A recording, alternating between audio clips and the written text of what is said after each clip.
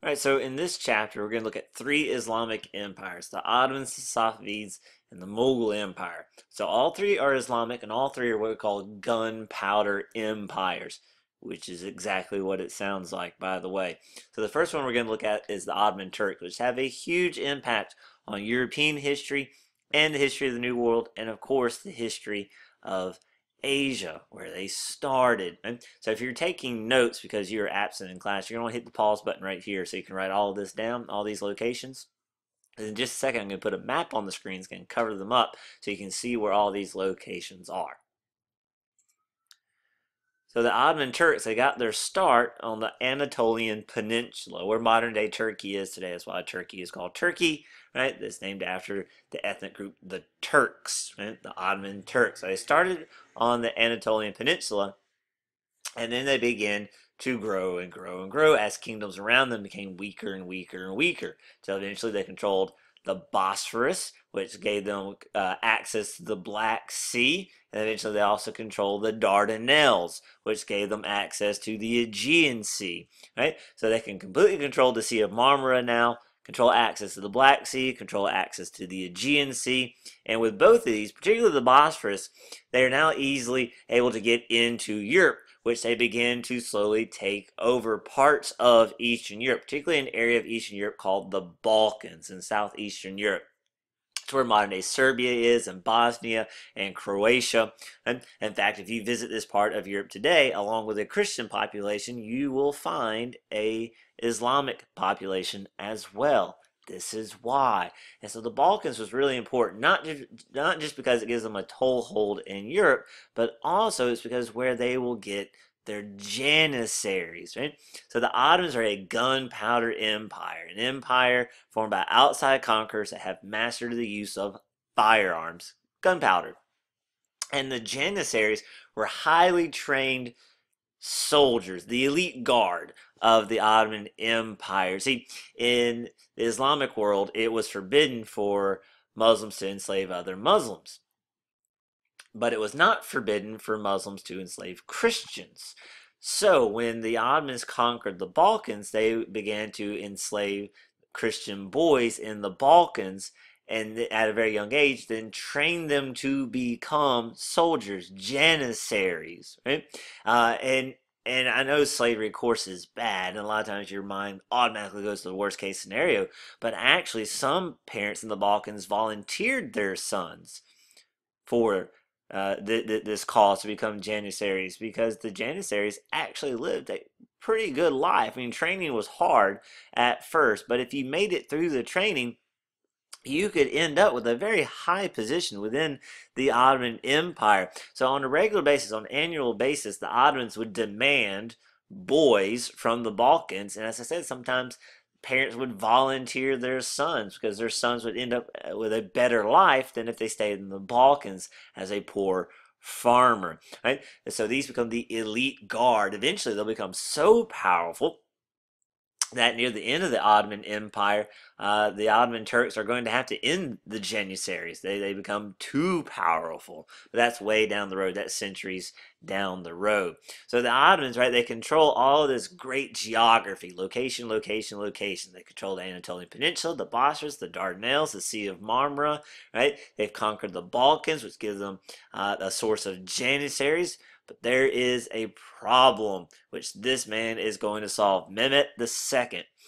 In the Ottoman Empire, when you became sultan, you were expected to conquer, particularly in the early days of the Ottoman Empire, those first few centuries. You were expected to conquer. That's how you proved to your people that you were supposed to be in charge. Because the way it works in the Ottoman Empire, it's not like in Europe. The eldest son did not always become the next sultan, the next ruler.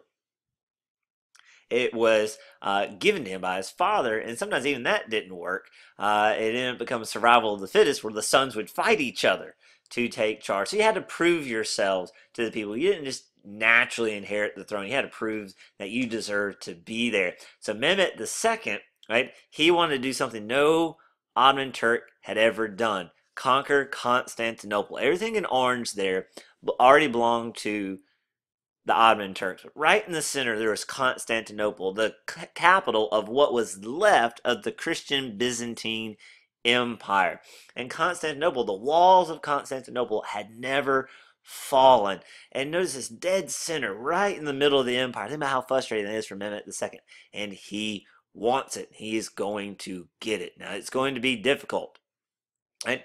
So what he does, right, is he builds a bridge across the Bosphorus to get soldiers, right, into the Bosphorus to where Constantinople is. But even that's not enough. So on the screen here is a map of Constantinople, and it had these huge walls, right, walls that were so wide that 4 soldiers could ride on horseback across them, right. Huge, gigantic walls that had never fallen. There were also walls all along the sea coast as well. And when they were under siege, the Ottomans also would drag a chain across what's called the Golden Horn there to form a barrier. So Mehmet II, he's got a huge task in front of him. He's got an ace up his sleeve, though. He's a gunpowder empire, right? So he has cannons. This is a replica of one of the cannons he had, the biggest cannon that he had. That was over 20 feet long and could shoot cannonballs 600 pounds, almost a mile, right? Then you had hundreds of smaller cannons. Imagine the psychological impact of seeing that massive cannon brought before your walls. And then also, because he was determined, if you look at a place called Pera, just north of that, you're going to see an arrow, right? And of course, it's in French because it's the best map I could find. It says Trajet de Nevers Alley, right? And that arrow, that's where the Ottomans actually pulled across grease logs, pulled part of their navy across land to get around that chain. That's why those red ships, those are actually Ottoman ships there. So they actually go around the chain there. They take Pera, right? And then the guns begin to fire at the walls. It takes 6 weeks of constant bombardment, but eventually the wall collapses and the Ottomans take Constantinople, and the Byzantine Empire, the Christian Byzantine Empire that had stood 1,500 years, was now no more. And Mehmet makes this great city the new capital, renames it Istanbul. Istanbul, that will be on your test. Right? Huge blow to the Christian psyche of Europe, that this great Christian city had fell to Islamic invaders. Had a huge impact, right? Because many in Constantinople, many Christians fled, and they brought their knowledge with them. They brought it to places like Italy and helped to trigger the Renaissance. Also, the Ottomans are going to get in the way of the spice trade. So Europeans are going to want to find a water route to Asia, sparking the age of exploration. See, everything's connected. A following sultan was a guy named Sultan Selim I. He takes over Egypt, Arabia, Mesopotamia. This is important not only because it makes the empire bigger, but by conquering Arabia, the Ottomans now control the 3 sacred cities of Islam: Mecca, Medina, and Jerusalem. There's bragging rights involved in that with other Islamic empires. Also, if you control Mecca, remember, in Islam, you're supposed to travel at least once to Mecca in your life if you are physically and financially capable of it. And there's a lot of money to be had in tourism, in controlling that sacred site. So this was a big deal for the Ottomans. Eventually, they take over North Africa as well.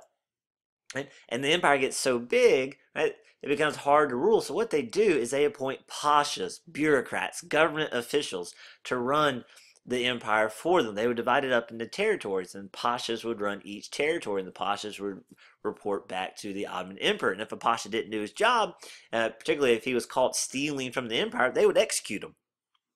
And what the Ottomans did was pretty smart. When they conquered an area, they would try to recruit their pashas from the people that they conquered, because those people already know the language and the culture and the ins and outs. It was exactly what the Roman Empire did. Conquer, then recruit the people you conquered to help run your empire. You might be thinking to yourself, well, why would you help them? They just conquered you. Because being a pasha is a pretty sweet gig. You have power, you have influence, you can have wealth. As long as you did your job well, you collected your taxes, you enforced the laws, and you weren't corrupt. This was a really good system, and it served the Ottomans just like it served the Romans very well. Now we come to Suleiman. We're going to talk about Suleiman off and on in this section. Suleiman the Magnificent, Suleiman the Lawgiver, Suleiman of the giant turban, as you can see on the screen there. Suleiman, right? He too expands the empire, of course. He too imposes law and order, hence his nickname, the Lawgiver. Sometimes called Suleiman the Magnificent, even by his rival, the Europeans. And he makes the empire bigger as well. He actually conquers Hungary. He actually makes it as far as Vienna in Austria. But the Europeans freak out, put aside their differences to stop him at Vienna in Austria. And he's actually going to be the last truly great sultan, ruler of the Ottoman Empire.